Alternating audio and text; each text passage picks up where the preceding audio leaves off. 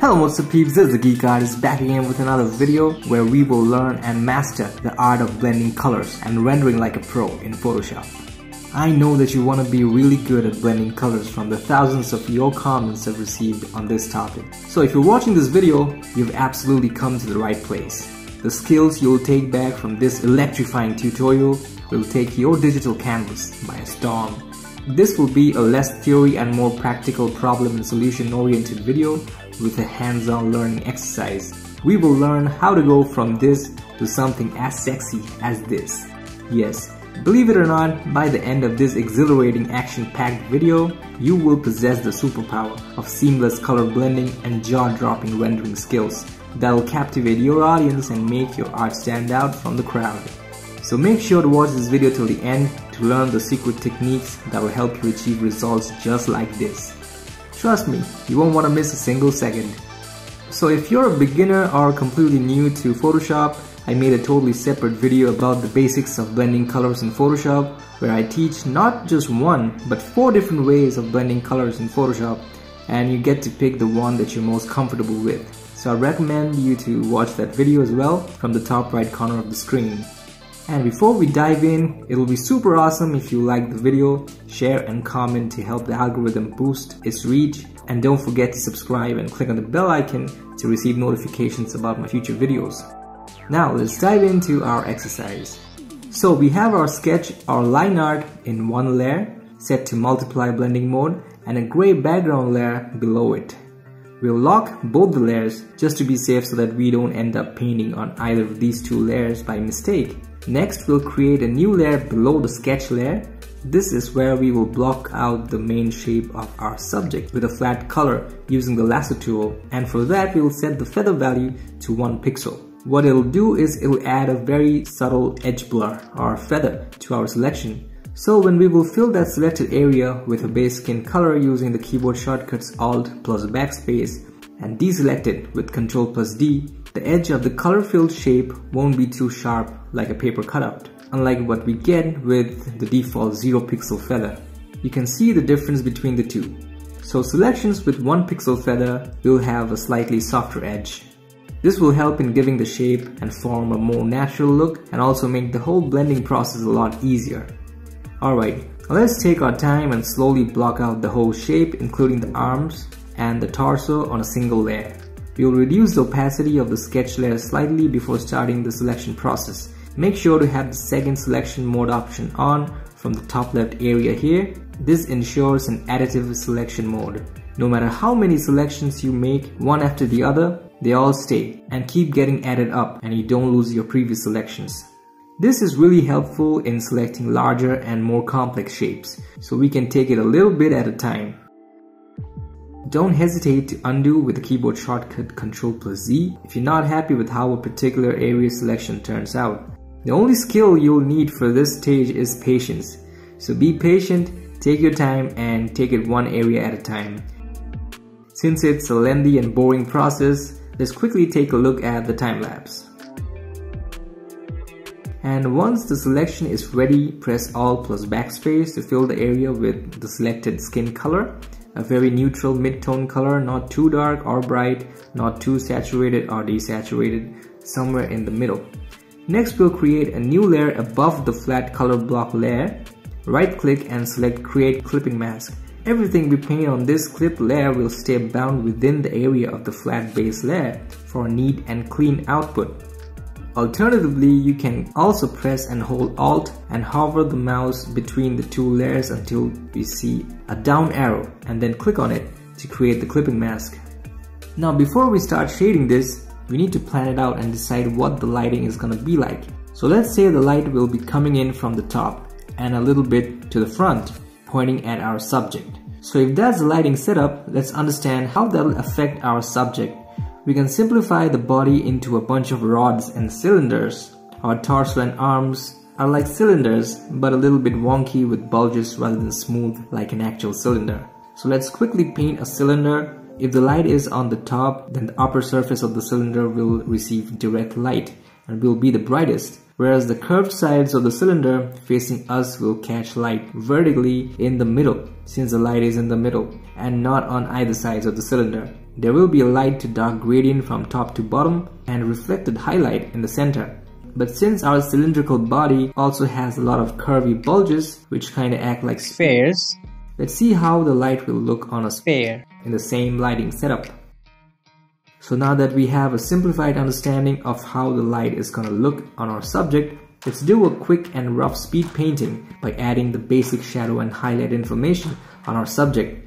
If you think of our arm as a combination of cylinders and spheres, then the parts facing down will have shadows and the parts facing the top will have highlights, and parts facing us will have just the basic skin tone. Following that, let's quickly and roughly shade the whole body accordingly. There's no need to be clean or add details in this stage, it's just for our better understanding and reference. We'll add the shadows first and finally add a little bit of highlight. Awesome. Now that our reference is ready, we'll use it like a roadmap and drag and place it on the top left corner for reference. Whenever in doubt, we can take a quick look at this to easily figure out the light and shadow direction, shape and form. Let's start adding the final shadow to our subject. Once again, we'll use the lasso tool to make selections for the shadow areas of our subject, mostly the right side. We'll follow the sketch for anatomy and the reference in the corner for the volume. Once the selection is ready, we'll use a darker shade of the skin color and fill the selected area. But right now the shadows look too sharp like they do in cartoons, animes and comic books. But in real life, form and volume is understood through mix and harmony of sharp and soft edges. This means we now have to soften up some of the hard and sharp edges of our shadow. This is where blending comes in. Which brings us to the next step of color blending. We'll use the lasso tool once again to select and isolate an area of the shadow we want to blend, and then select the smudge tool with default soft round brush selected and around 40% strength. We'll smudge the upper hard edge of the shadow to smoothly blend it with the skin tone and create a nice gradient transition of light to shadow. We can gently erase areas of the shadow to create a softer transition. This is the core idea of this step. We'll repeat the same step on the other shadow areas and soften them up wherever needed while we keep following the reference in the corner for the form and volume. For the tighter areas, keep isolating with lasso selection and blend with the smudge tool. Now, let's create another new layer and add some more soft shadows wherever needed. We'll use the lasso tool to make a general selection and use the soft round brush with a large size and low opacity and flow to softly brush from the shadow side, like we do in airbrushing. This will spontaneously create a nice blend of soft and hard edged shadows simultaneously without having to use the smudge tool at all. This is another technique of blending colors. In case you missed, I've made a separate video where I explain 4 different ways of blending colors in Photoshop. Go check it out from the top right corner of your video screen. Alright, let's keep repeating the process throughout the right arm until we finally come to our sexy 6-pack abs. Well, no, not 6, 8 packs. So we'll make the selections of each ab individually, following the sketch, and then airbrush the shadow. We'll use smaller size brush for harder or less soft shadow edges and larger size brush for the soft edges.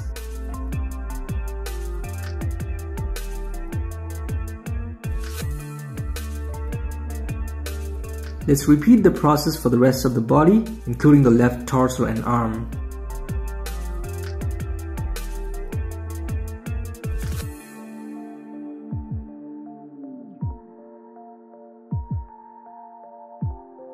Alright, now that the shadows are added and we have done a solid clean job, more than half of the work is already done. Adding the highlights now will be a piece of cake. Create a new layer below the shadow layers. Pick a lighter shade of the base skin tone and make it slightly more yellowish. With a large size soft round brush with low opacity and flow, we'll keep brushing the highlight color on the new layer. Since the shadows are all nicely blocked out on the above layers, the highlight colors won't affect the solid shadow areas. It'll only be visible on the empty areas and soft shadow gradient areas. Make sure to keep following the volume reference in the corner and add highlights from the top. We will create another layer above the highlight layer. Select an even brighter shade of the skin tone for the glossy reflective highlights. Select the default hard round brush and reduce the hardness to around 60%. Now we'll paint the harder and stronger highlights to add more contrast to our subject, and then use the smudge tool to soften up the transitioning areas for the hard highlight shape. Keep repeating this all across from the top, hard light followed by softening with the smudge tool.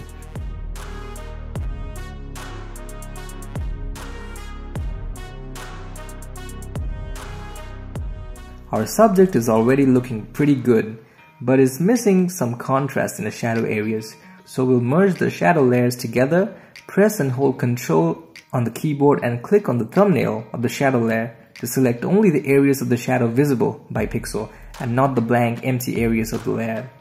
Press Ctrl plus H to hide the selection. Now create a new layer above the shadow layer, choose a darker shade of the shadow color, and with a large size brush, we'll brush in the areas of the shadow that will receive less light compared to other areas.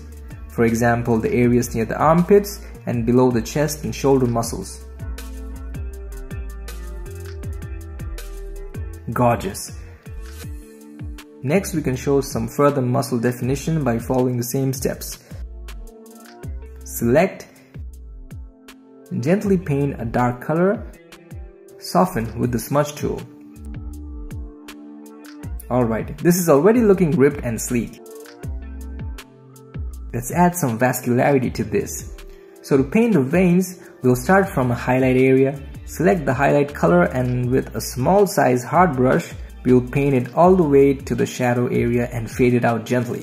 Then pick the shadow color and paint it on either side of the vein to add a more 3D form. That's it, simple and easy. Now let's add a few more veins here and there. One on the bicep, one right between the shoulder and the chest muscle, and a few on the left arm, and finally a few on the abs and the forearm. Next, we'll create a new layer on top, and with a light gray color and hard brush, we'll paint some strong rim light for more contrast.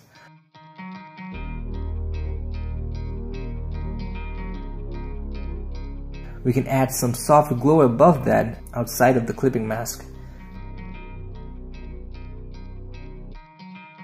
Can't forget the nips, yo! Now let's follow the same procedure and render the top part of our subject, which is the upper chest and the neck. Here's a quick time lapse of the process.